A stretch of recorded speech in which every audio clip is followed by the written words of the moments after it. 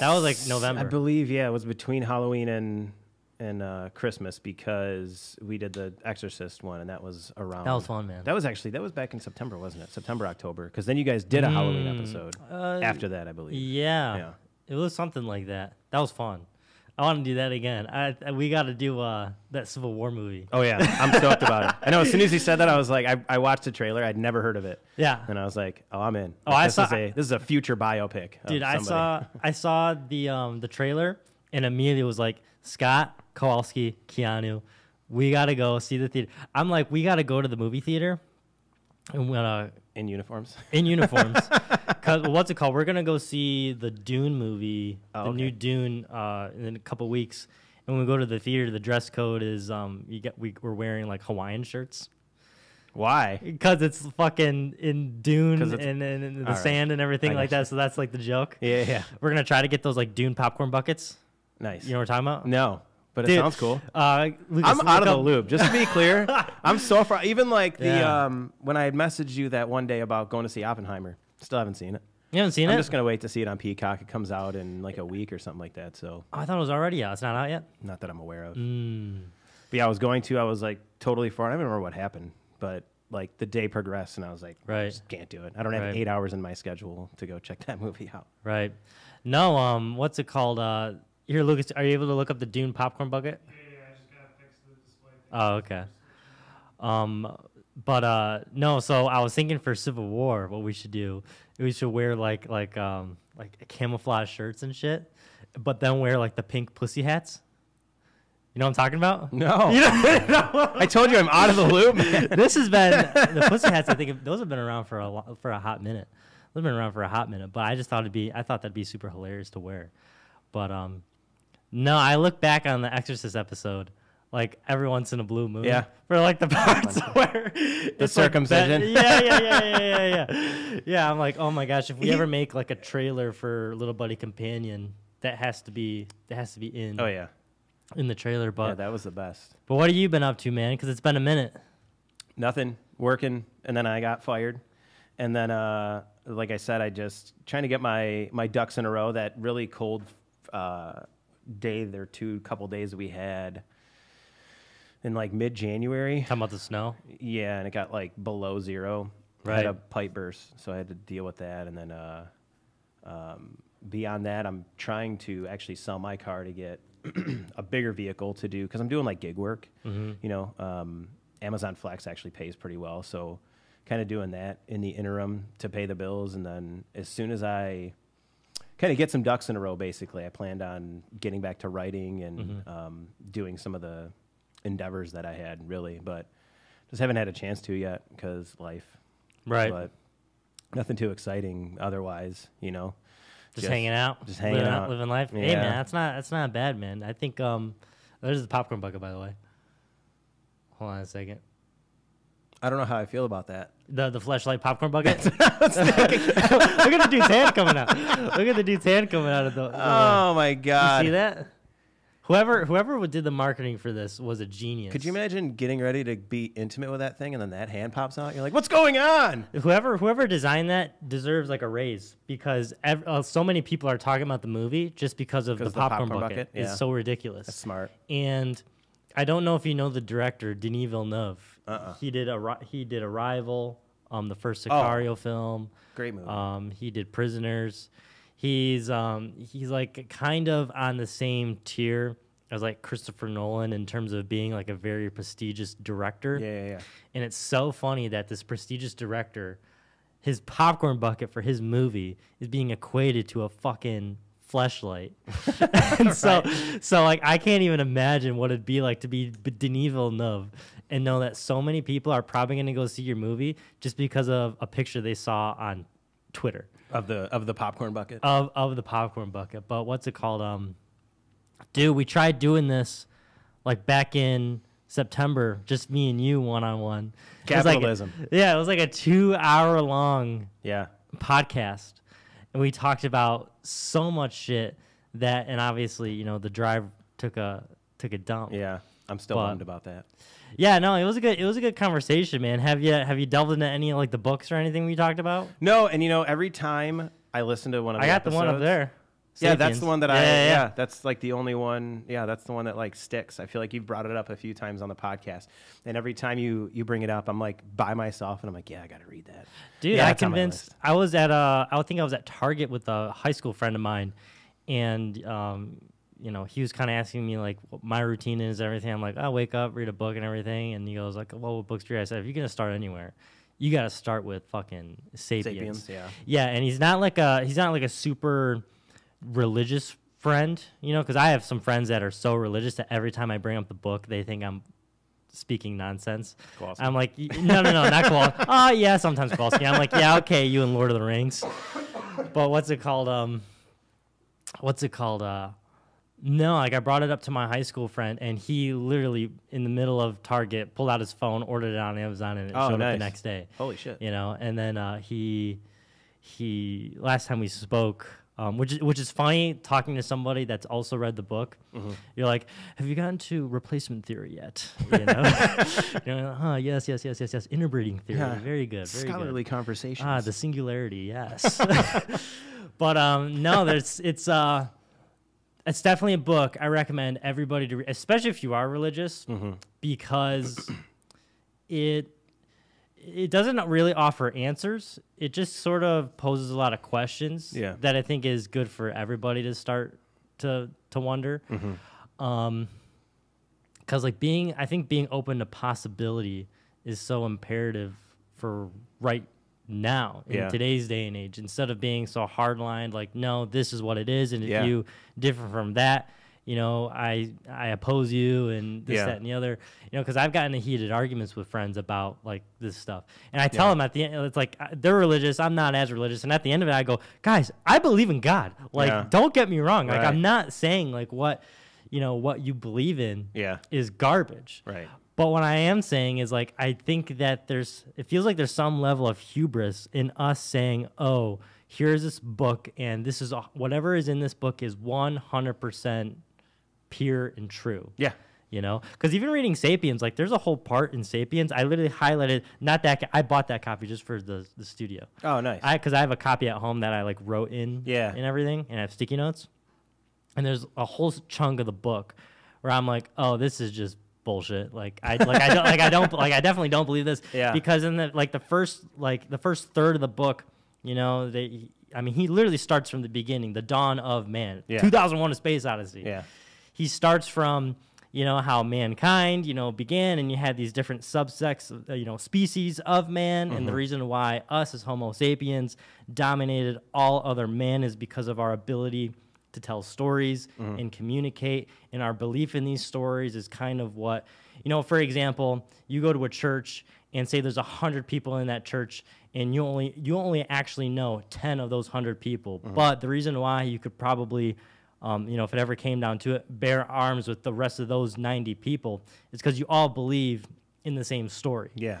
You know, and so if someone was threatening your beliefs and you had to stand up for it, you know, you could do so with, you know, upwards to 100 people, because you guys all read the scripture, you guys all understand the same exact thing. Yeah. And if you have one guy telling you, like, this is how to interpret this, you're all going to interpret it that way. Right. And so anybody that opposes that, you know, you don't have to know the other 90 people in order to, you know, like I said, bear arms with them and be like, you know, fuck these other people. Yeah. Yeah, definitely. Which, you know, in the book, I read that and I'm like, oh, that makes a lot of sense. That makes a lot of sense that, you know, because, I mean, like there's times like at work and everything where, you know, like Kowalski will bring up something, you know, and then somebody else that, especially when he just started working with us, you know, somebody else would be like, oh, yeah, this, you're talking about this, right? You know, or we just be in passing at a gig, and somebody that doesn't even work with us will be passing by and will hear what somebody says and be like, oh, yeah, this. Yeah. Like, there's that connection, right? And builds community. And which, hearing that, I'm like, oh, yeah, I can completely back that up. Like, Right. that makes genuine sense. And so that's one theory of how we were able to dominate all other man. You know, another one is the reason, because, you know, you had, like, for example, the Neanderthals, like, why aren't they around and everything? Yeah. And a lot of people say, like, oh, well, it's not that they're not around, it's that their ancestors are, or their, you their lineage is still around. Yeah. Because then that's where the interbreeding theory comes in. It's like, oh, it's not that we dominated, other man. It's that we were interbreeding with them. And, obviously now, I mean, further down, like we're so further down the line Right. that you just don't visually see it. Yeah. Like you can't actually see evolution. Right. And it's even crazier because you read the book and like you'll read a sentence that'll say like, oh, Homo sapiens, dominated, Neanderthals and, all these other types of men are species of man. And, that's why there's only us and there's Homo sapiens. Like you read a sentence like that, you don't realize that you're actually reading like worth like 100,000 years or 1,000,000 right, years. yeah. Like a lot of history. Yeah. Packed in one sentence. Right. And so that's why the book is it can be like really overwhelming at times, but then I get to a part in the book where it literally starts talking about like our fucking genitalia. And it's like, the author goes, it's not meant just for breeding. And I'm like, well, based off of like how you were pitching the whole first third of the book. Yeah. And then this, I'm like, you're full of shit. I'm like, you know what? If you had written this book 20 years ago, you would have not thought this way. Yeah. I guarantee you. Like Right. this really feels like a sign of the times sort of statement you're making right here, as opposed to an actual original thought. Right. You're appealing to an audience. Exactly. Yeah. And so that's where I was like, oh, well, most authors are probably liberal. And everything. You're like, just rip this page out of the book. Exactly, Fuck man. that. Fuck that, dude. But no, I but that's the thing, and that's what I like about reading certain books is like it also shows myself that like, oh, I'm showcasing to myself that I'm not just gonna absorb whatever bullshit you wanna spout to me. Right. Like I can pinpoint when and where I see bullshit. Yeah. And Sapiens is a very good playground and sandbox to do that in. Because again, like it poses so many questions. It's not trying to 100 except for where it comes to male and female genitalia. Yeah. Literally.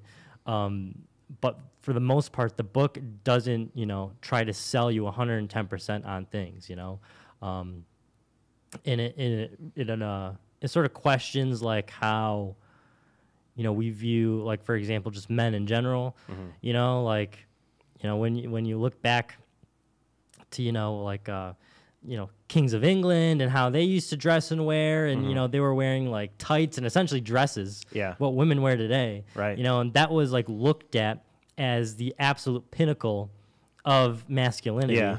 And then now today it's suit and tie, nice shoes. Well, not the opposite, but dude, it's literally like I forget who it is in the book, but it's literally like a picture of King George and fucking Barack Obama, right next to each other. Yep. Right next to each other, and again, this is another thing too that it sort of pokes. I literally mean pokes at religion, because I don't think it's trying to 110%. I don't think it's trying to 100% discredit it. Right. At the same time, because again, like it's replacement theory, it's interbreeding theory. None of this stuff is set in stone. Yeah. But it talks about why priests and the Pope they can't have sex. You know what I mean? Yeah. But you look at for example, you look at chimpanzees, you look at apes and everything. What makes the dominant male in those communities is for the male to literally sleeping around, literally be able to dominate whatever. I read a crazy book called "In the Shadow of Man" by Jane Goodall, by Jane Goodall, man. Oh, the primatologist. Yeah. Crazy book, especially when there's it literally gets to a part where it's just chimps fucking for an entire chapter. Nice. And wait, they describe it? Oh yeah. Is it like an erotic novel? Dude, she's watching it happen. She's watching. She has to document it. She's like, oh yes, the female rump, turned pink. Interesting. Yeah. Wow. It's crazy. I literally this was my first reading the book. I was like, you feel dirty, like you're looking at porn in church. You're like, yeah. It's literally it's like 7 a.m. I'm drinking coffee and I'm like. I'm flinching as I'm I'm flinching as I'm reading. This is awkward, and why do I have a boner? This is so weird. I'm flinching as I'm reading the book, and it gets graphic too, man. Especially when because they can be so violent. Oh yeah. Like literally, like there's a description of a female chimp going up to another female chimp and literally biting off her clitoris. Jesus Christ. Yeah, and I read that. I was like, wow. Like, holy shit. Don't go to that party.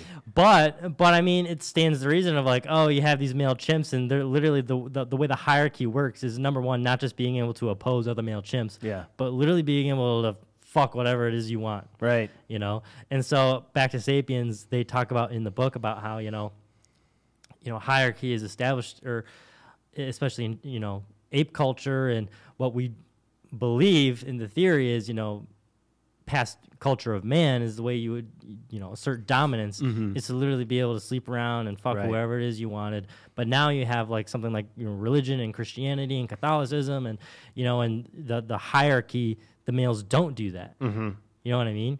And so it's really weird. It's very, very weird. Again, it poses a lot of questions. It just sits back to make you think of like, why is that? Yeah. Why do they say like, oh, if you go and you want to be a priest and, you know, pastor or whatever, you can't have sex and everything like that? Because you're married to God.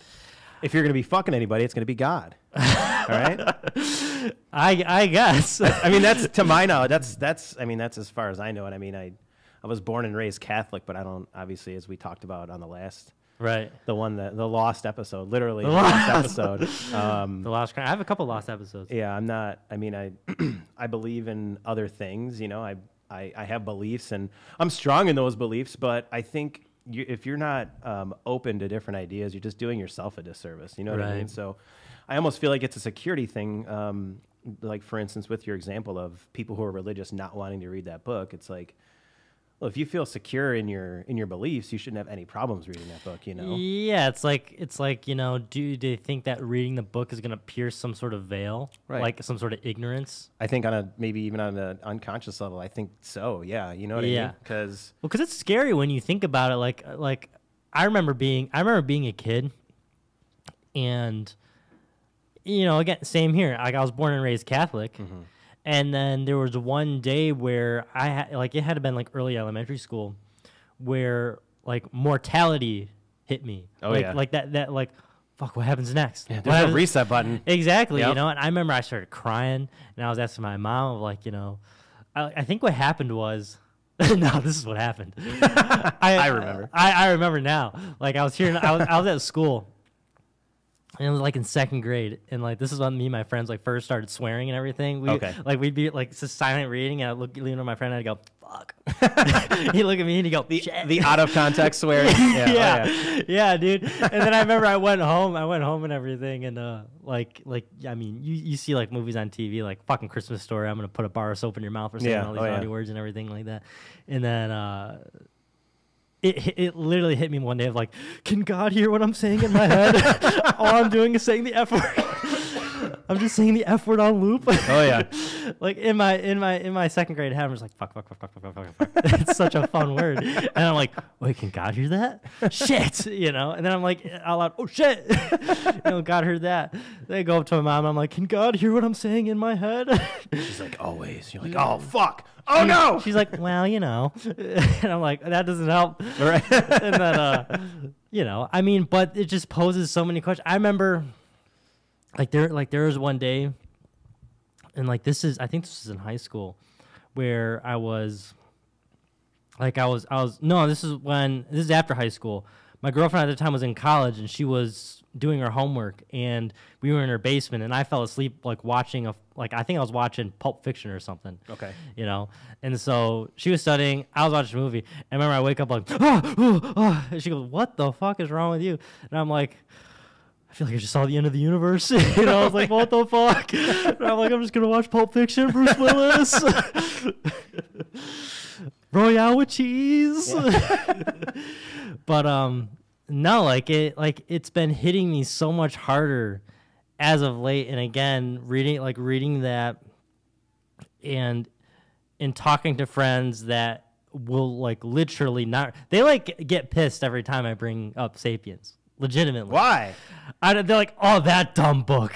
And I'm like, I could literally say the same thing about the Bible, you fucking wizard. Yeah, right. Yep. You know, whatever I mean. But I'm not gonna, because like at the same time, I definitely feel like there has to be some sort of merit when it like because that came from somewhere. You know what I mean? Right. And whether it's like that long game of telephone, whether it's people think that like we were given these stories by extraterrestrial beings. Yeah. You know, there's so many different avenues that where that could have come from. It's like, again, it's the same thing with Sapiens. I'm not going to discredit anything unless I can definitely 110% feel like there's some sort of bias from an author. Yeah.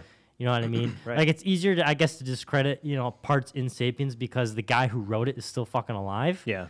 As opposed to the Bible, where it's like we are so far removed from the creation of that book, right? Where it's you can't really disprove it, right? You know what I mean? Yeah, that's how I am with it, and I think that to me, believe whatever the hell you want, just as long as it motivates you to be a good person and not judge other people.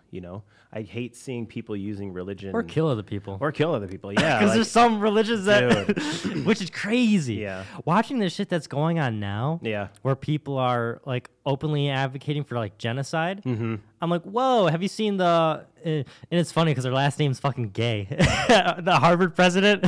What? You didn't know that? No. Dude, the Harvard president was on trial for. They had her on trial for they pretty much wanted her to say out loud like people advocating for genocide on her campus is wrong. I feel like I didn't hear details, but I feel like I saw at the gym like a Harvard president something, and I was like, what? Yeah, she was on see if you can look this up, Lucas, Harvard president trial or something.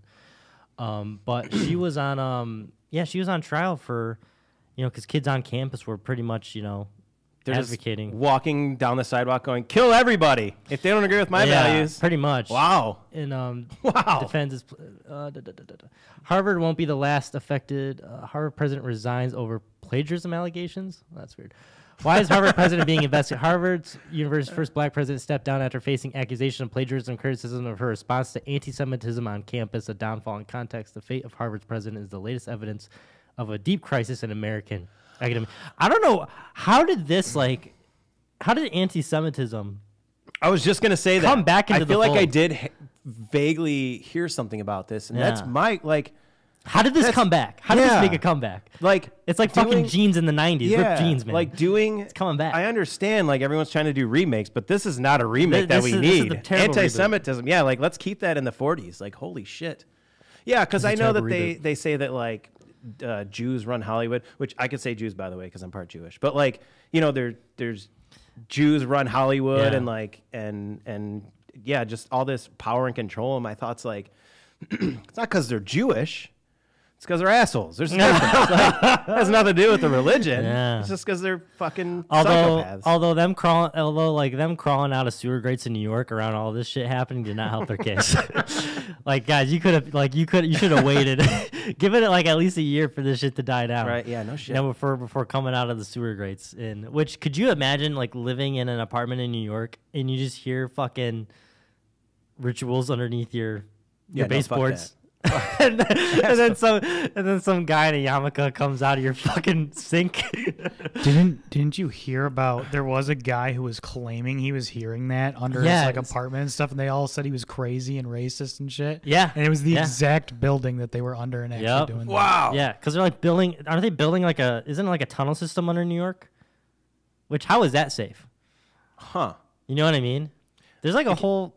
Bro. In case I haven't said it 8 times, I am so out of the loop. It's not helping the bros. That's so crazy. It's not helping the bros because the Harvard if this came out around the Harvard press, the Jews under the baseboards. What about them? You know what I mean? Could you imagine? It's a wacky time. A secret tunnel in a New York City synagogue leads to a brawl between police and worshipers. Crazy. Dude, what's happening on this? I don't get it. New York AP, a historic Brooklyn synagogue that serves as the center of an influential Hasidic Jewish movement was trashed this week during an unusual community dispute that began with the discovery of a secret underground tunnel and ended in a brawl between worshipers and police. The conflict erupted in the global headquarters of the Chabad Lubavitch movement in Crown Heights, a deeply revered Jewish site that each year receives thousands of visitors, including international students and religious. Okay, so they got into a brawl about the fucking I know what's going. It's not. They're not building tunnels. The tunnel's already there. There's a liquid river of goo, like from Ghostbusters 2. Remember that? They get angry, and that's exactly what's going on. Yeah. Fucking That's Ninja crazy. Turtles are gonna be at the synagogue. Frequently visited Pornhub.com. Interesting. That's Yeah, dude. Yeah, we had to pull up a couple, Mia Khalifa clips over here. Yeah, videos on that dick over there. Which, by No, the way, dude, the dick. you said there was a story on that. Yeah. So what's it called? We're talking For dicks. everybody, we got this. It's a bottle opener. It's a bottle Oh my opener. God, you're Go gonna ahead. make me touch Go it. ahead. All right, I pranked my whole family with this, by the way. I said, "Hold out your hand," and I took a picture of them holding this thing when they opened their eyes. open up your mouth. Take a picture. What's it called? No. So our good buddy Keanu, I think it was last summer. He went to yeah, dude. Last summer he went to Madeira, which is where I think That's where all the dicks go. which is where all the best dicks go. Yeah, And, my dick's never been there. Well, what's it called? He has family that lives there, and when he came back, he came. I forgot what were we doing? I think we were gonna go see a comedy show, Shane Gillis, in Detroit. And so I went to go pick him up, and he goes, hold on a second. So he comes back out, and he comes with gifts. Some of it was like, I have some, like, what is this?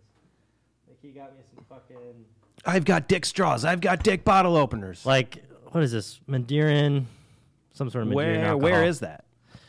Can you look up where Madeira? Show me on the Michigan On the Michigan Mint Mint, where Madeira is. Madeira is Madeira. Wait, it's not This in is Madeiran Michigan, wine. is it? No. Okay. This is a whole ass different country. You rolled with me on that joke, and I was like, wait a minute, is he serious? I think it's is it off the coast of Africa? Oh, it looks like it is. Yeah. Yeah. Anyways, it's a small little island. Holy shit! And Not a lot of room for nice dicks there. no, I get it. No, only the strong survive. Only the best of the best. Well, what's it called? He comes back and he hands me like the drinks, and then he hands me this wooden cock. And I literally look at him and I go, I tell him, like, you realize How did you know? Well, I look at him and I literally told him, you realize how gay this is, right? And he goes, hold on. He goes, I think he walked into a shop, and it's handcrafted, which I'm like, the craftsmanship is, top notch, top tier craftsmanship. Oh, look at the veins in this thing. Yeah, the Nice. bell end. But what's it called? He told me, he goes, he saw that, and he goes, I knew I had to get it for you. And I go, why? He goes, because you're the biggest dick that I know. Have you told this story on the podcast? 'Cause that I sounds might really have. familiar. I might have. He goes, Yeah. he goes, you're the biggest dickhead that I know. Yeah. And I said, okay, thank you. Like I earned Thank it. you. I get it. Okay, that's cool. That's cool. But yeah, we got fucking trinkets on the shelf now. Yeah, when did you guys put that up?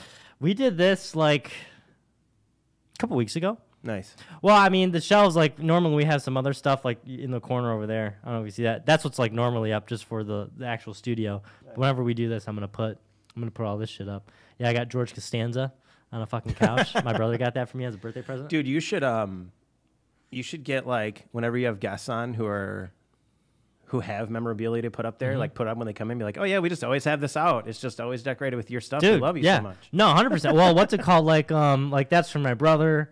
Obviously the Madeira stuff, that's from Keanu. Right. The boom box, that's from Brooklyn Lane. Oh, yeah. Like, yeah. I have a 3D printed. You can check this out. I have a 3D printed helmet of the Oh, wow. from Posterity. My buddy made that. Lake Effect 3D printing. We're actually making figures. No shit. Yeah, That's I have cool. I have a contender from the next war at home, like the prototype. Yeah. It's fucking sick. That's super cool. We've been working on this for months, Yeah. trying to get the right thing. But this is a Louvre from Paris.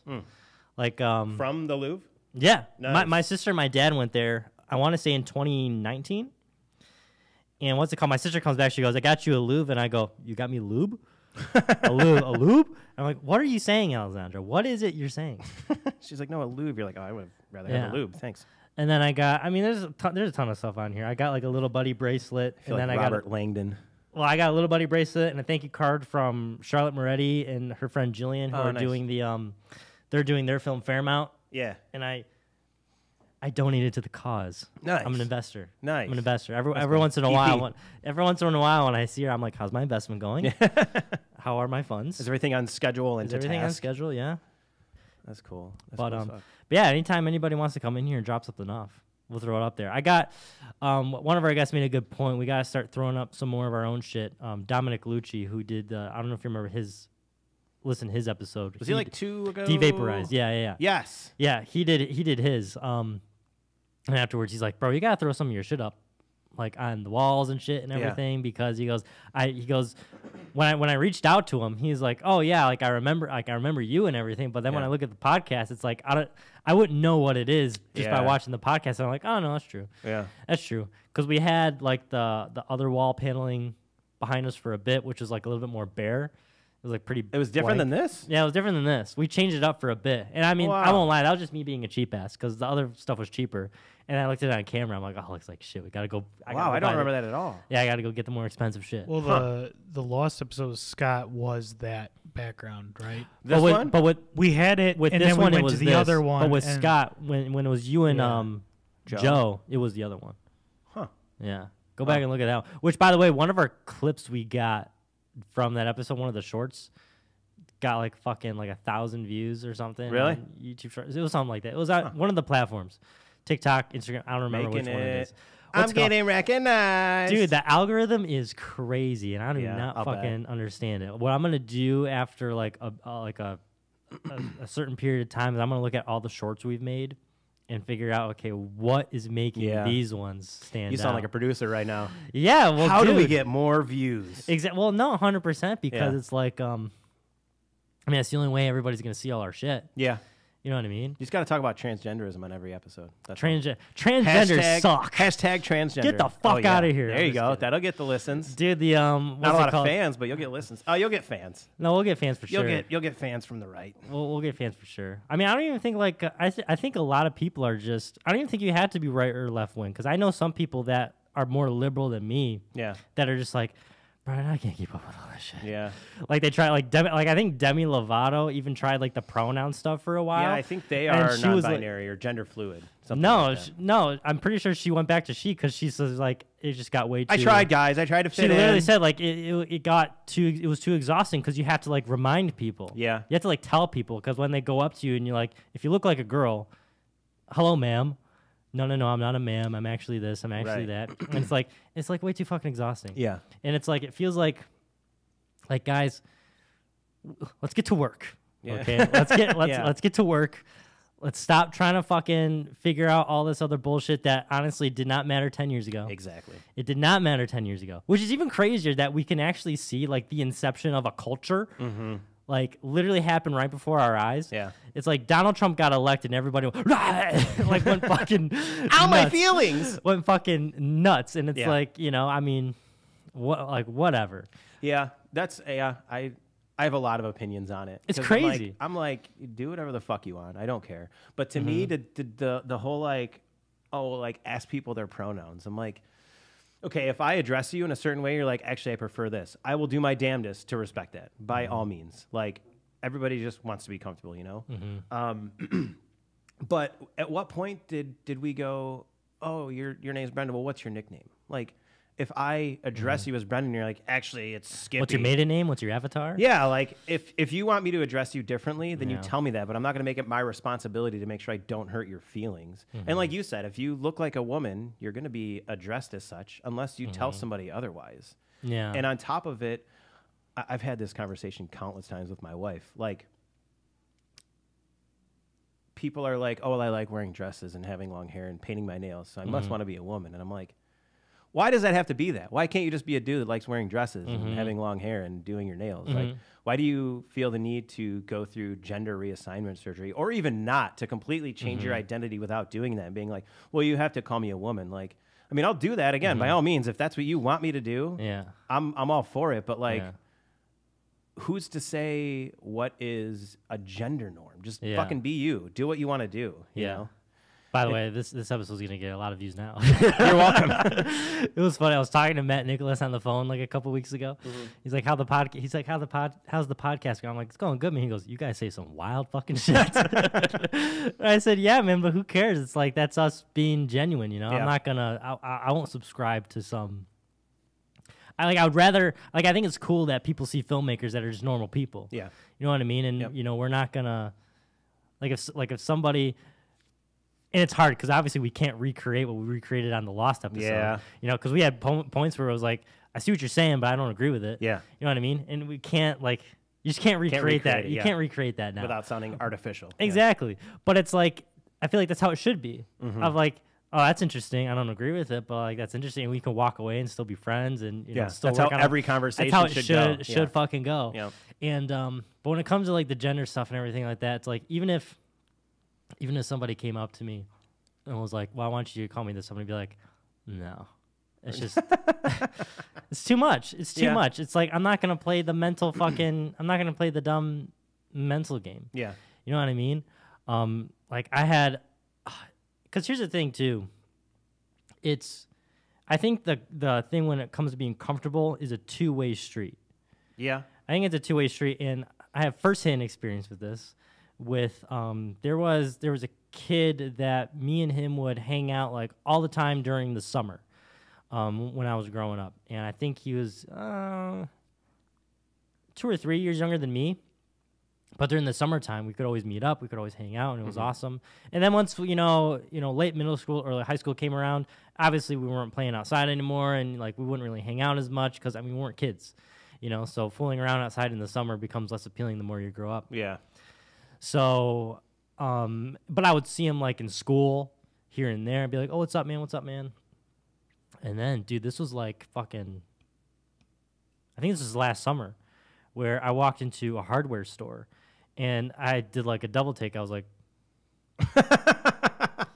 bro? I did not say that. I did not say that. Fucking, there's hammers and saws and sledgehammers in this fucking hardware store, Scott McCloskey. I'm not gonna stand next to the tools of war and initiate it. What's it called?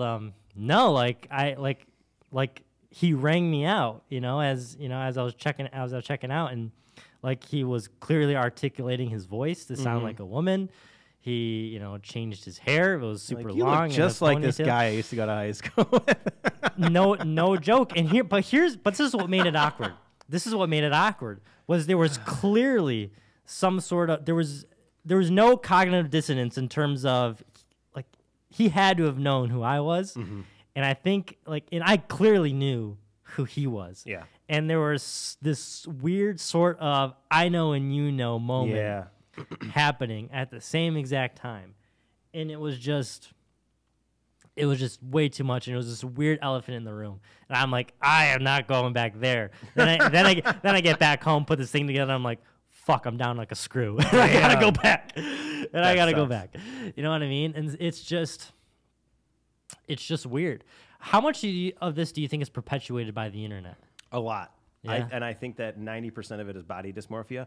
I think there is a small percentage of people who are transgender who legitimately fit that box. Like there are some transgender people that I've seen where I am genuinely surprised when they're like, oh yeah, that person used to be like the opposite sex. I'm like, they fit the category then. Like they're one of the few percentage where it's like, okay, yours was a legitimate thing. But I think for 90% of people, in fact, probably even more, I would say 95% of people, they, excuse me, they just have body dysmorphia and they need a lot of therapy to work through it. And again, by all means, like you're your own person. If you want to, that's the choice you want to take, like do you, but I think realistically, you're going to save yourself.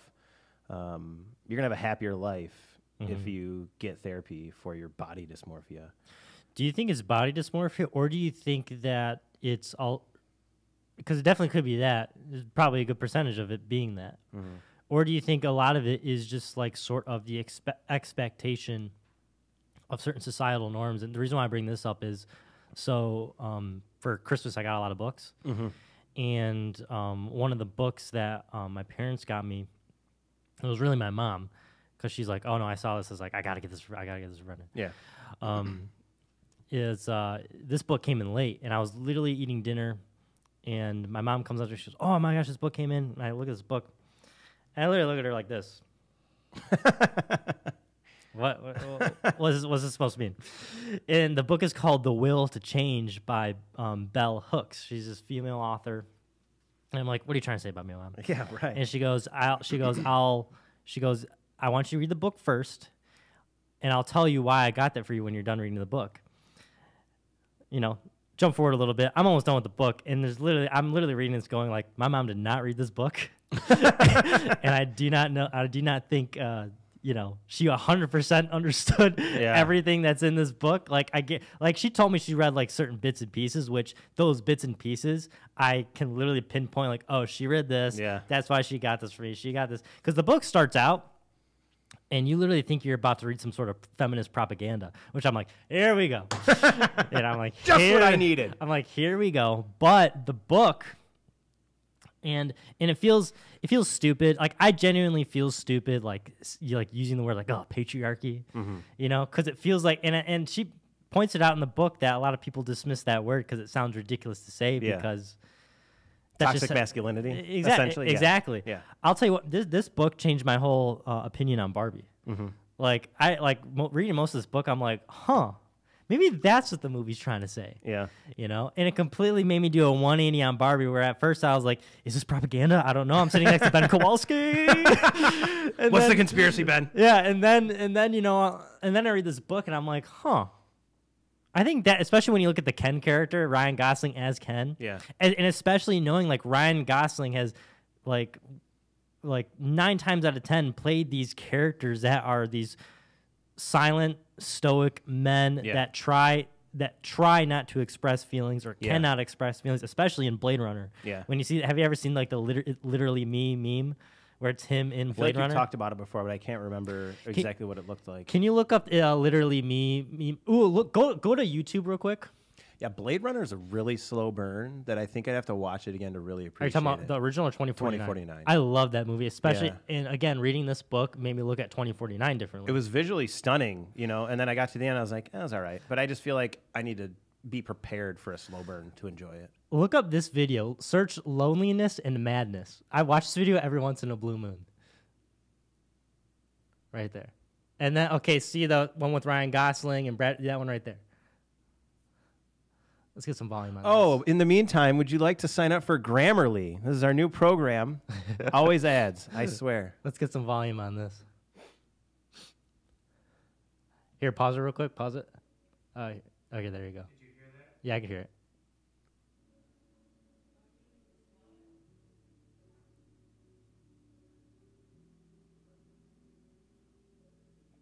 You don't bring it through the headphones anymore? Are you sending it to the headphones, Lucas? I mean, I can hear it just fine. Yeah, is that coming from a computer? It's coming from that speaker, right? Do you have it plugged in?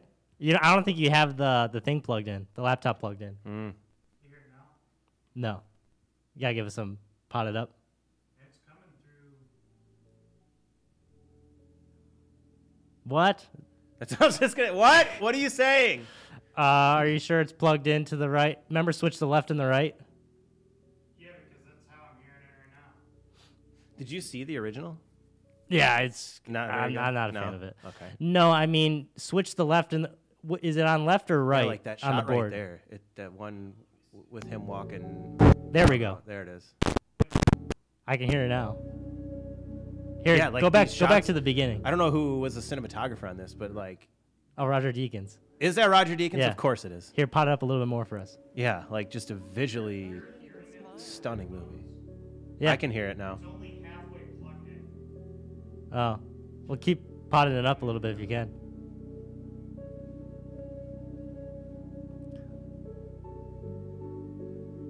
Like, Ryan Gosling has become this sort of image of this dude who is, completely severed from emotion. Yeah. And 5.5 million views a year ago. And so many dudes clearly relate to this sort of feeling. Yeah. That this sort of stuff emotes. Yeah, it's a brilliant shot. Brilliant shot. Yeah. It's going to cut to American Psycho. Yeah. That movie bummed me out too. Because when you find out, the spoiler alert in the end, I'm like, come on. Barriers to cross. Really bummed me out. All I have in common with the uncontrollable. But you've seen American Psycho become a trend, like in the past year and a half, 2 years. How do you mean? Like it's been like the memes. So many guys comment on it. I mean, that's good. That's good. We kind of get it now. Let's go to the comments. Because I think the comments on this video are pretty. So, yeah, being alone for a while is dangerous. It's addicting. Once you see how peaceful it is, you don't want to deal with people anymore. Tom Hardy. a man dies when he's 30 but doesn't get buried until he's 80. Like listen to read all of these existential comments that dudes are leaving. Like there's clearly some sort of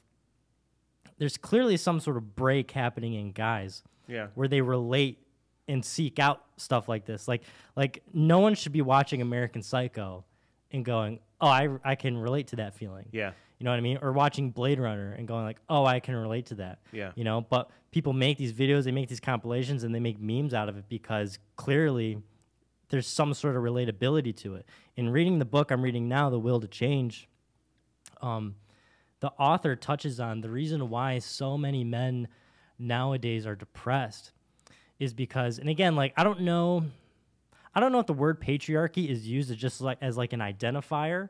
You know, like she needs something to identify, so she uses that word, or if she legitimately thinks it's the source is patriarchy. But she says the reason why so many men are depressed nowadays is because there's this pressure to live up to patriarchy. You know, because patriarchy at its root is, you know, it means for men to dominate everything. You know, and if you're not dominating everything, if you're not, you know, the best at your job, if you're not the most popular guy at school, if you're not the best when it comes to talking to girls, if you're not all this stuff, then it leads to, you know, feeling like emotional unavailability. Exactly. And so then, but it also talks about how, like, growing up, you know, how a lot of, you know, when you're a kid, you fear the father and everything because they are that patriarch, they are that, you know, like, oh, don't tell dad and everything, you know, because you fear the punishment and everything. But you also get taught that, you know, you have to be emotionally cut off in order to be a man, in order to achieve, you know, being a man. And, you know, but there's this sort of weird paradox because women say that they want vulnerable men. But then when men are vulnerable, women often, he's needy. Or he's needy because he's a pussy. Well, because in the book, the way she describes it, and again, it's coming from a woman. She goes like, she says, I was in a relationship with a man, and every time he would be vulnerable, she goes, it destroyed. And she says, even though I'm like a feminist and everything, it destroyed this image of, you know, of this strong male protector, and I didn't want to be around it anymore, you know. And so it's like, again, it's this weird paradox where it's, you know, how can the one who's supposed to protect you be weak? You know what I mean? Yeah, and I've had this conversation with my wife actually that to me, showing emotion as a man is a sign of true strength because it is the norm to, like, you cannot show emotion. So I think for you to be able to show emotion makes you stronger because then on top of it, it's almost like it's like walking up a hill with 200-pound potato sacks on your arms, and it's hard as fuck. But the obvious and easy thing to do is just let the potatoes go, and you can go up the hill. It's like the same thing. That's a poor analogy, but it's the same thing with like emotions. It feels you know, like there's like an expectation that you have to live up to. That honestly makes life even harder. Right. You exactly. know what I mean? Like unnecessarily harder. Right. And so when people are like, "Oh, well, that's showing weakness," if you're showing emotion, like, well, no, because then you're getting those things off your chest, and now your mind's stronger because now you're sharper because now your focus isn't on those things that are causing those emotions. Yeah. Now you can hunt better, and you know, evolutionarily speaking, you know, even though that's not what they did. Well, I mean, you can kind of relate it to like filmmaking, you know. It's like, oh, you enter a film festival and say your film's like 1 of 10 movies in the festival, you know, and say you come in like second place, you know, you're probably going to be, most dudes are probably going to be pretty fucking butthurt that they got second and not first, that they weren't the best, you know. And so reading this book, it's like,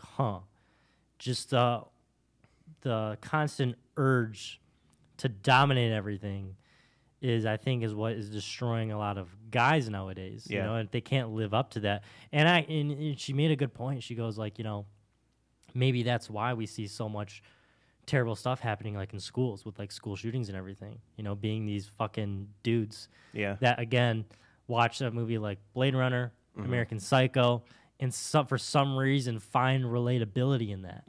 You know, and is it because there's a part of them, and maybe it's more subconscious that they're realizing like, oh, I can't live up to what a man is supposed to be. So, and I'm not supposed to show emotion. And, well, if you're going to bottle up all this emotion, it's going to come out in one way, shape, or form. And, you know, odds are it's going to be anger. Right. You know, and rage.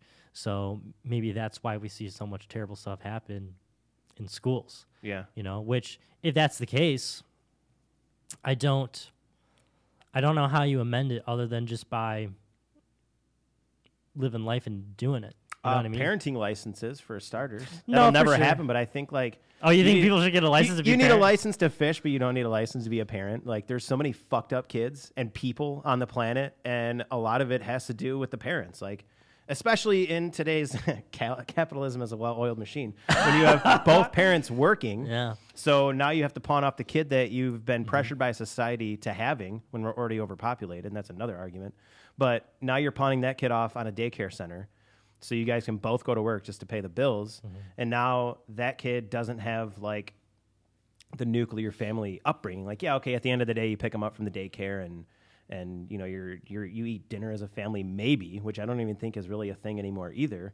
But then outside of that, you're putting them on a tablet where they're playing fucking Roblox with guns and which I'm not saying necessarily that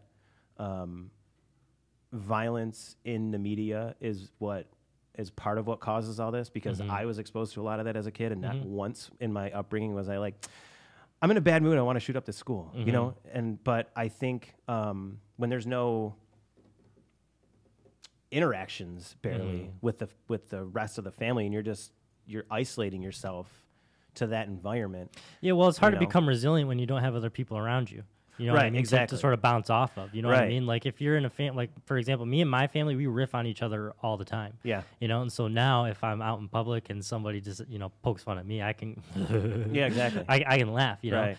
But I remember I was in 8th grade, and I was in algebra, which at the time, like, to be in algebra was like to be a quote-unquote advanced kid, because you weren't supposed to go to algebra until you were a freshman in high school. Okay. But there was, like, you know, like 40 of us that were in algebra, and across a couple different classes. And I remember, like, we sat in, like, desks kind of like this, where it was like 1, 2, 3, 4, you know. And I remember, I think in the first like 10 minutes of algebra, you know, we would have like a couple problems to solve on our own or with a table. Yeah. And I remember this one kid just looked up at me. Nick B, go fuck yourself, dude. He looks up at me and he goes, you know, if there's one kid that's gonna shoot up the school one day, it's gonna be Brendan Schreiber. And I remember, because I was a quiet kid, I had long hair, but I wasn't like an emo kid. Yeah. I was just like, I just kept to myself. You just kept to yourself, yeah. I just kept to myself unless I was with my friends. Right. You know, because it was like I could sniff out bullshit when I was even that young. I'm like, oh, if I was your friend, you know, and I did something you didn't like, you'd probably fucking excommunicate me from the entire fucking school. Right. You know what I mean? And you just said that, and I remember thinking to myself of like, I mean, I immediately thought of a joke, which I was like, yeah, I guess it's at the top of that list. Yeah, exactly. I was thinking. You know what I mean? You just made the list, buddy. Yeah, but what's it called? No, I'm like, in my head, I wasn't offended at the fact that he thought I was that archetype. I was offended of just like, why would you say that to just a random, like, what brought that, you know, like, out of the blue, you know? And the girl next to me, Madison, God bless you, Madison, she goes like, Nick, what the fuck is wrong with you? Because this girl had known me since like kindergarten. Yeah. You know what I mean? Yeah. And I was like a generally nice person, unless you were like a dick to me. Right. You know, I was like the kind of kid that, you know, I wasn't popular, but I kind of knew everybody. And I'm like, if I was any other kid who didn't have the sort of riffraff with family, like you go home and banter and everything like that, and exposed to that sort of ribbing. Yeah. You know, like, could you imagine saying that to a kid who goes home and all he does is hear their parents yell at each other? Right. All he does is hear how he's not good enough. Right. You know, just has a complete shitty self-esteem. Right. Could you imagine you say that, and then next thing you know, you get are on the top of the list. Yeah. next thing you know, Madison's getting a text. Don't come to school tomorrow. Right. Yeah, no shit. You know, like, fuck. Like, that shit's real. That shit's fucking real. Was that kid like known for kind of making questionable comments like that? Like, no, kind of I just think he was pushing just the a dick. envelope? I just think he was a dick. But he didn't do that often. Like, he didn't say shit that he probably shouldn't have often. I mean, he was 'Cause like I feel like that behavior is kind of like he was like any other kid like him that just would randomly spout shit to just try to probably be funny. that's what I was. Yeah, either to be You funny know? or to like to see what he can get away with, basically. You know? Yeah, I mean, again, Nick B, go fuck yourself, dude. Fucking asshole. Yeah. But what's it called? I got a bottle open here for you. Yeah, dude, shove it up your ass. What's it called? No, like just I don't get it. I really don't get it when it comes to people that want to say that shit to other people. Because I think the argument everybody makes is like, oh well, they go home and they probably have a shitty life, and it's like, no, I don't really think so. I think again it comes back to what I'm reading in this book of like there's this urge to make it known that you're better. Yeah. Than, especially when it comes to guys, make it known that you're better than the other dude around you, whether it's conscious or subconscious. Right. Yeah, I think it's You know like what I an ego thing. Yeah. For So sure. I had the same exact thing happen to me when Yeah. I was at Romeo High School too. I gotta blurt that out. Well, no, I went to. Well, no, we always say that we went talked there. about Romeo. Yeah. Wait, so someone I only walked went up to to you the- and told you that Brendan Schreiber looked like somebody who would shoot up the sky? No. Fuck, I have a reputation. No, we weren't at the school. I'm gonna at shoot up the same next time. film set I'm on. They said that about me though. I'm just gonna go full Alec Baldwin. Oh my god. Too soon. What's it called? No, like it's just yeah, it's definitely like an ego. It's definitely like again, I think it goes back to that dominator sort of mentality. Are you sitting back now? Yeah, Sitting come back here you know, just a little the bit. chill back. Give it 30 Yeah. seconds. I'll be back up there. Yeah, my lower back will hurt every once in a while. But Twitch. yeah, it's gonna be interesting to see what happens in the next like year. Because another thing too is I think when it comes to so many issues, I think it's just shit that we are bored Yeah, and it's like definitely. we're constantly looking for problems to fix. Validation. Yeah. Some sort of validation. Mhm. Yeah, especially like I don't get the infatuation with everything that's going on in Israel and Palestine with people like just people in America. When you have like a train get derailed in Ohio, you have Hawaii Yeah. literally turn into a fucking raisin. Like what the fuck? Yeah. Like what the fuck is going on? You know what I mean? I do. I know what's going on. Yeah. It's the shit that's happening, and then the elite's like, no, but look what's going on over Over there. here, it's like some weird Fucking hate that. distraction. Yeah, Yeah. no. I understand what you're saying. I'm talking more of like just common people. Like, I don't get what their infatuation is with things extrinsic of themselves. Like, for example, when we had, this is more of an analogy, but when we had, Anti-Ghost, Lucas's brother's band on. I'm halfway through the episode right now. Well, when we had them come on, like one of the things we brought up is like, yeah, it's weird how like people on social media are so quick to share information, cool stuff that people that are completely extrinsic of their life, Yeah. what they're doing. You know what I mean? As opposed to like local artists that like maybe they know, Right. we know, like cool stuff that we're all doing. Barely anybody shares that. Like I'll be on a film set, we'll make a movie, like half the fucking cast and crew will post the fact that like, hey, this movie's out, it's premiering, here's the trailer. They'll post like next to none of the marketing. And it's like, guys, you all made this awesome thing and you're not participating in getting it seen. Right. Guilty. You know? Yeah, you are guilty, motherfucker. I'm gonna have to like put a clause in these goddamn for memos real, and everything. yeah. The performance and participation clause. No, because honestly, like for me, Facebook and all the social media for the most part, unfortunately, is just like a time waster. I don't have any that and like for finding film related things, I just need to be more aware of like in those instances being like like you said, like, oh, this is something to be proud of, like share it and so I did when that awareness was there, but it's just far too often not, because I'll go into my Facebook, look at notifications, scroll for like 30 seconds, and I'm You're like, what what are the you fuck am I looking doing? for? You're Yeah, like, what I'm are, like, what get is off it this. what are you instinctively looking for Yeah. that you're just like, even sometimes it feels like you don't even have the will. Right. You're just like, oh, this is a natural movement. It's like breathing. You're just Yep. like, oh, check this, check that. Da, da, da, Yeah, da, da. it is a natural movement. There's been times where I've been filling out something on paper, and then I go like this to the paper, and I'm like, that don't work on paper. No, That's in your yeah. phone, you idiot. Get off the fucking phone. I hate it. I Yeah. hate it so much. No, it's I don't get what the infatuation is with things that just we don't fucking Numb your brain. Yeah. Yeah, we just don't have any fucking control over it. Yeah. It's like you realize posting this on Instagram isn't gonna do a damn thing for what's happening. Right. You know what I mean? Some fucking Palestinian child's gonna come up to you, thank you. Yeah. Pray Like, for what? Paris. Oh, we feel better now. Thank you. I think recognizing how little impact you have on the world is also gonna make you happier. Yeah. You know what I mean? Because then it's like, oh, now I can literally look at what it is I do have control over. Right. Like I have control over what it is I'm doing in my relationships, in my work, in my little bubble that I have. Right. You know? But That's how I look at it. Yeah. I mean,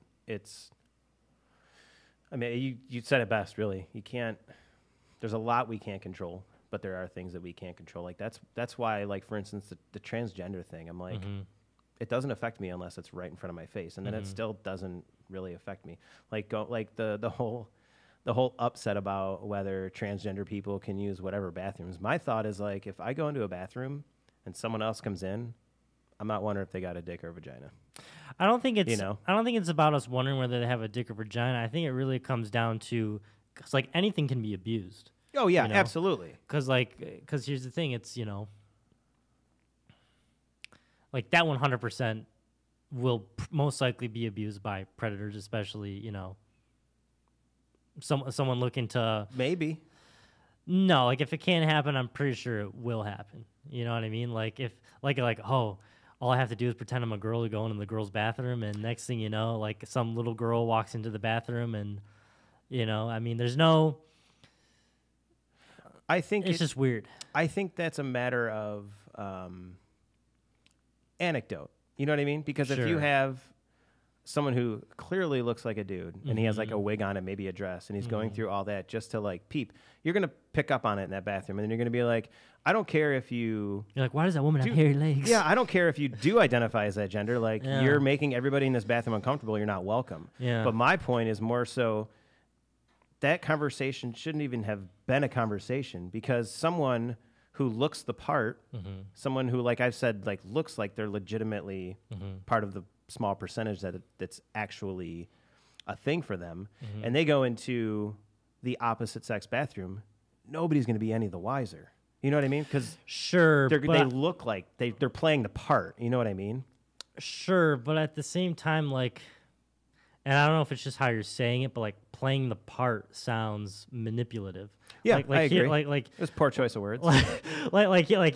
hearing like though they can play the part well doesn't sell me on it. You know what I mean? Because like the thing too is, you know, like I don't think like when it comes to certain things, it's either all good or none of it's good. It's either all acceptable and none of it's acceptable. I don't think there can be exceptions for, well, they can play the part better than. Here's my example. somebody Hey, else, Lucas, you know? can you look up? I can't remember the full name. It's Buck something or something Buck. It's Uncle a Buck. transgender. It's a Uncle Buck. transgender guy. Yeah. He was either current or former porn star, and also type in porn star too. It's a good thing we're signed out of our work email. Now we're Buck gonna Angel. Just Buck go to Angel. images. Hopefully nothing. Yeah, that'll work better probably. Okay, yeah, go to images. I'm sure they all blur out. So this person used to be a woman. You're telling me that if that guy walks into the women's bathroom because that's what his actual gender is, that's going to cause problems. Wait, you know what I mean? Wait, say that again. If he walked in the bathroom because of his actual. He, I believe, still has a vagina. I don't think he went through gender reassignment surgery. That looks like a dude to me. No, it does. That dude walks into the women's bathroom, there's probably going to be a lot of uncomfortable women in there. And so that's my point, is that dude walks into the men's bathroom, no one's going to go, whoa, hey. Right. Are you really a woman? So if we just don't Yeah. talk about it, Right. and like 99% of the time, the people who walk into whatever bathroom it is, there's not going to be an issue. The 1% that the guy walks into the girl's bathroom and starts peeping, then we address that and we go, hey, like, you're obviously staring at all of us. Get the fuck out of this bathroom. Right. Well, then maybe it's a matter of looking at the inception of the problem and like the actual root of it, because it's like, okay, we're having this conversation about the bathrooms and everything, which is a problem, but that's a problem that's stemming from something else. Absolutely. You know, and so it's like, okay, if we look at that, what is it? Which is clearly some sort of gender dysphoria. Yeah. Like, and I mean, I know some people don't agree with it, but like, I think that it's a mental illness. I genuinely do. Like Yeah. that's why I read that part in Sapiens and I go, oh, this is just bullshit. You know what I mean? You can. I 100% agree. Like we talked about earlier. If you're a dude and you want to wear a fucking dress, Yeah. okay, Right. you know. I mean, I think it's weird. Yeah. Oh, absolutely. You know what I mean? Like I think it's weird. But so you know? does a dude wearing a dress with a beard saying that he's a woman. Yeah. That's weird too. No, 100%. Like my thing 100%. is like just be secure with yourself and fucking own it. You Yeah. know, that's to me is like the most important thing. You're gonna get looks. For sure. But here's the thing. It's like, okay, if he, like, I also think I don't think it's society's responsibility to necessarily cradle certain expectations like someone like, you know, originally a girl. Yeah. Okay. So if she, transforms herself into a man, I think she has to be self-aware enough to be like, you know what? I mean, it looks like they're doing Q&As and shit. There was one photo Probably. like I saw. Anyway, talking about it, like she has to be self-aware enough to be like, you know what? I know I'm in a minority in terms of thinking that this is right. Most people probably think this is wrong. Most people probably think it's pretty uncomfortable. If I have a vagina and I walk into a woman's bathroom, people are probably going to raise their eyebrows. So like a little bit of social awareness too. Yeah. Of like, you're free to make every choice you want. However, every choice has a consequence. Right. And consequences, I don't think had to necessarily inherently be bad. Yeah. Some can be good, you know, like a consequence could be like, wow, I actually feel like I actually look like how I feel, you know, that could be a positive one. Yeah. But a negative one would be like, but I know not everybody else thinks like I do. Yeah. And I know that in a social setting, you know, I know I'm probably going to raise eyebrows and I know I'm probably going to make people feel uncomfortable. Yeah. You know, and so, like the journey to feel comfortable when it comes to how it is you look. I mean, the same thing goes for fucking people that get plastic surgery and like fillers and shit. Like you look at someone and they look like E.T., you're going to go, Yeah. "Ugh." Right. Yeah. You know what I mean? There's going to be this natural, like, what is that? Right. And they're like, but I feel good. Like, good. That's great. That's awesome. But you look like fucking, Yeah, you you walked look out of like hell. Chernobyl, man. Yeah. Yeah. And, exactly.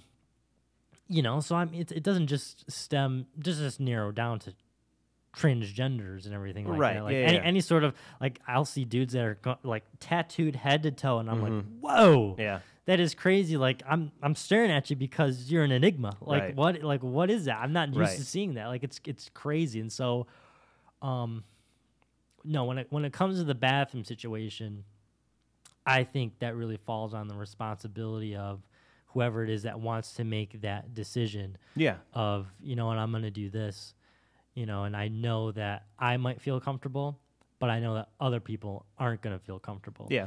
And I think, you have to look at it through the lens of children. Not like we're all adults and everything. Like, for example, if I was an adult and that dude walked into my bathroom at you know, the movies, wherever I'm at, I'd probably go, yeah, you know. And find out later on that he was a girl, I'd be like, whoa, really? What? Well, that's crazy. Didn't belong in my bathroom. Well, no, I wouldn't think that. I'd be like, well, that's fucking fooled me. Yeah, I'd be like, yeah, what exactly. the? I'd be like, what the fuck? Holy Right. shit.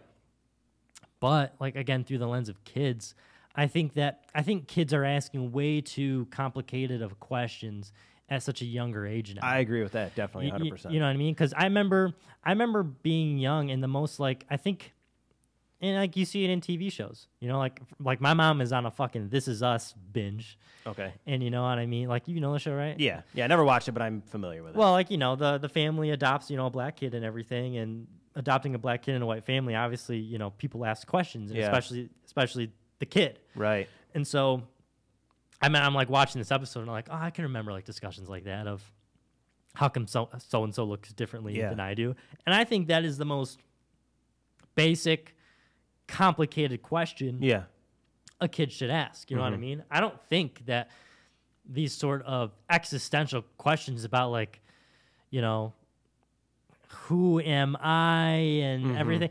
Like I just think I think kids are asking way too many complicated questions. Yeah. Abstract questions that you don't need to know yet. Exactly. Well, especially Yeah. since it's so new, Right. nobody really has the answers. And Yeah. especially because it's so new, you can see when people are starting to like make up bullshit. Like, for example, when like you ask how many genders there are, they're like, well, you know, it's infinite. And you're Yeah. like, what?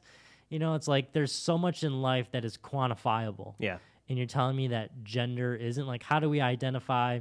Like, literally look at Jurassic Park. You know, how do you know all the dinosaurs are female? What do you go around the park lifting up all the dinosaur skirts? You know what I mean? Well, you just ask. Exactly. Well, What are yeah. your pronouns, Velociraptor? It's way too much, man. And I worry about the kids. You know? Yeah.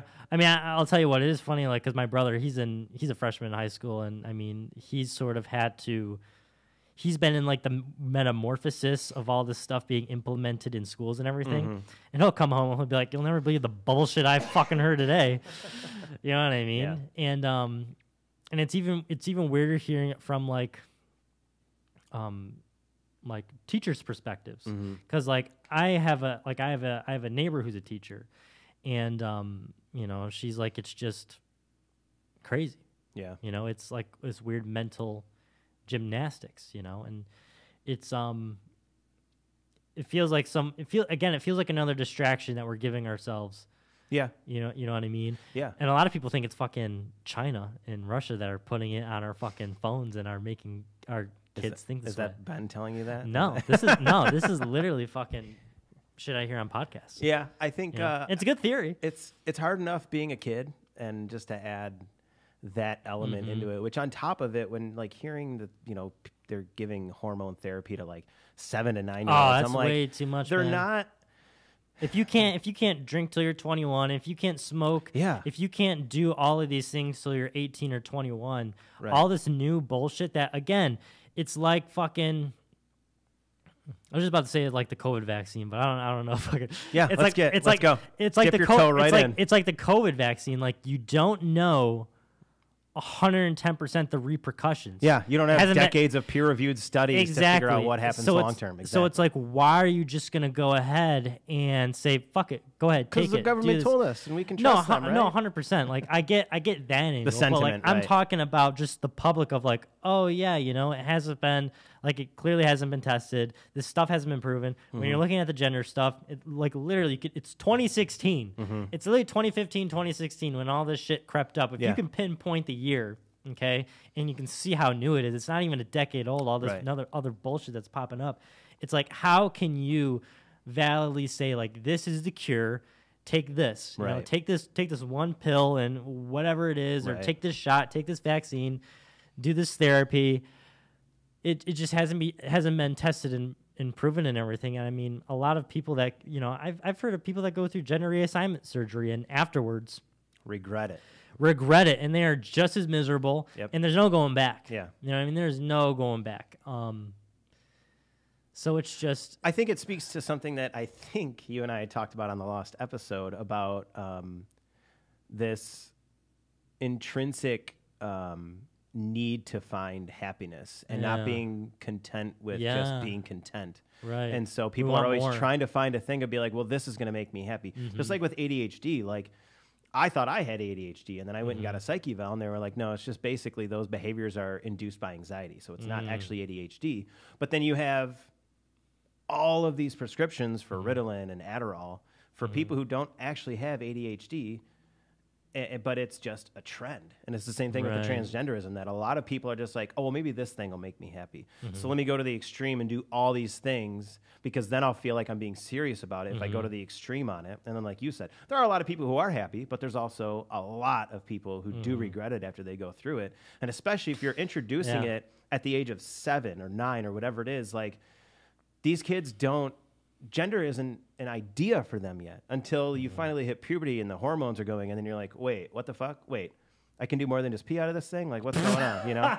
And so Yeah. when you're, like, for instance, my nephew, Yeah. when he was, I don't know, 3 or 4, I remember I was visiting my brother, and he came running down the stairs in a fucking dress. And I was like, that's interesting. Like, that's cute. I was like, why are you wearing a dress? He's like, I just like the way it feels when I twirl around. I'm like, oh, so it has nothing to do with your gender. You're not like, Yeah. I want to be a girl. You're like, this feels cool, and I want to wear it.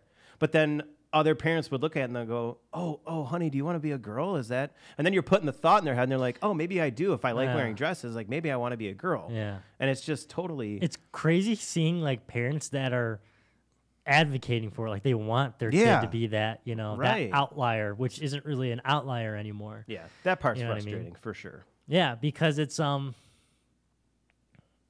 and again, I don't know what it is. I genuinely don't know what it really is. Who You know? knows? But that was, go ahead.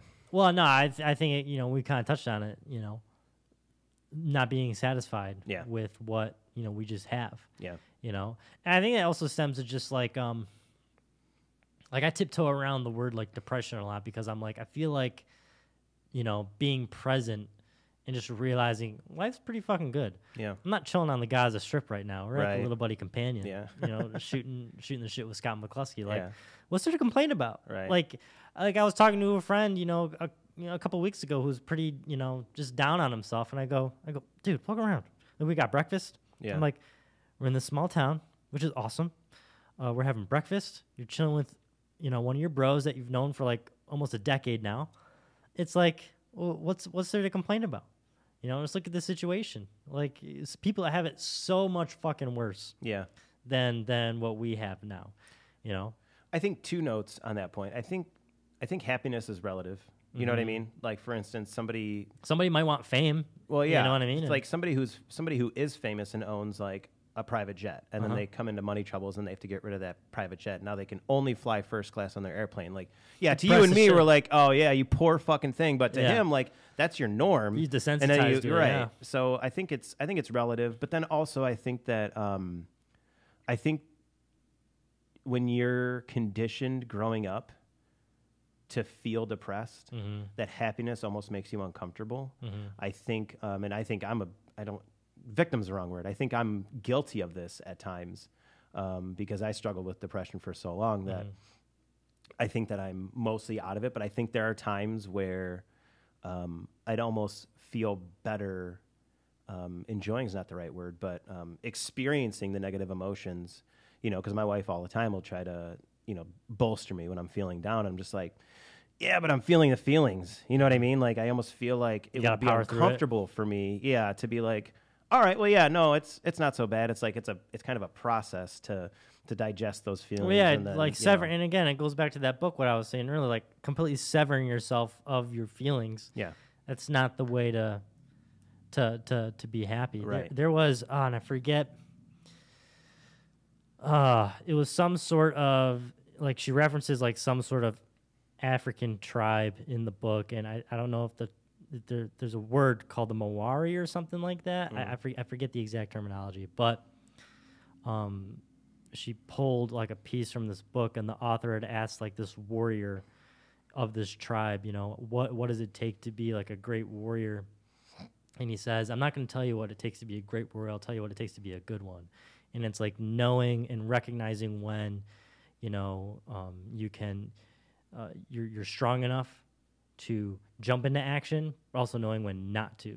Yeah. At the same time. And I think just again, you just have to be in touch with your feelings and how you feel and everything like that. Yeah. And I think a lot of, and again, I think like even though it's a fucking meme, like the Ryan Gosling literally meme like perpetuates that feeling of like, I am depressed. Yeah. I am like this. And people are just accepting like, this is who I am. This is literally me.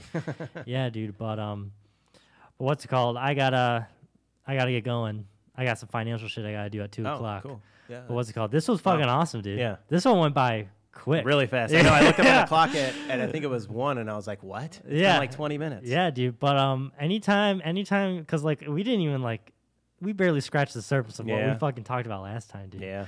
But anytime you want to come on and you're like, I got something to talk about, you let me know. We'll make it happen, man. I probably will. I feel like I'll probably want to after Oppenheimer, and then after I read Sapiens, I'll probably want to come back on. Well, dude, and then when we see Civil War. Yep. Dude, we're gonna real quick look up the pussy hats, pink pussy hats. Oh yeah, please do. Look up pink pussy hats. This is what we're gonna wear for No, I have not seen these. This is what the feminists wear for the thing. So I'm like, oh, it'd be so funny if we went to this movie dressed up in like half camouflage, and then do the we have pussy to hats. tuck our wieners too? We might. I have to. It's just too big, so I have to. I don't shop at Target anymore because of all that shit. Because what? You didn't know this about Target? Oh, the whole yeah. Like, again, it's like you're coming at kids, bro. I thought you were saying that like they encourage you to tuck your wiener and you don't go to Target for that reason. I'm like, that's all right. I do. No, but I mean, like when they let that shit in fucking Target when it came to the fucking kid. Anytime it touches the kids, I'm like, that's where I draw the line. Yeah, that's where I draw the line. Yeah, that's kind of how I am. So, but dude, Scott, It was awesome having you on, man. Yeah. And like I said, anytime you want to come on, you let me know. We'll make it happen. We'll bump somebody. I don't give a fuck. Perfect. Damn. You know? I mean, I'll wait my turn. But yeah, Dude, if you're reading Sapiens, we gotta talk about Sapiens. I Yeah, don't care that's who the true. fuck's coming on. We gotta talk about Sapiens. yeah, that's fair. Yeah, it's eventual. I mean, like I said, I got other projects I'm working on. The one that you probably don't remember, I'll tell you off the podcast. But it was after we saw The Exorcist, so I like bought some books basically on research for that I have to read, and then I also am working on finally getting the director's notebook out. Like I'm like trying to set aside time because I have your episode edited. I just need to roll credits, and then I have to have you sign like whatever forms and shit, and then I want you to obviously watch it. Wait, what forms do you want me to sign? Just basically Disclosures? like Bro, I don't give a just fuck. You think I'm gonna sue regular you? legal shit, you know. You're I need to mostly fine. do it for practice, honestly, just to make Oh. sure that no, yeah, I don't expect 5 years from now for you to be like, I'm suing because I'm triggered right now. Well, I mean, like if someone willingly sits on your podcast and is like talking to you, Right. I feel like it kind of speaks for itself, Yeah. you know. But anyway, Yeah. Scotty, anytime you want to come on, you let me know. Perfect. I'll be here. All right. Thanks, guys, for listening. Watch our films, the Snortcast. We'll see you guys. See you.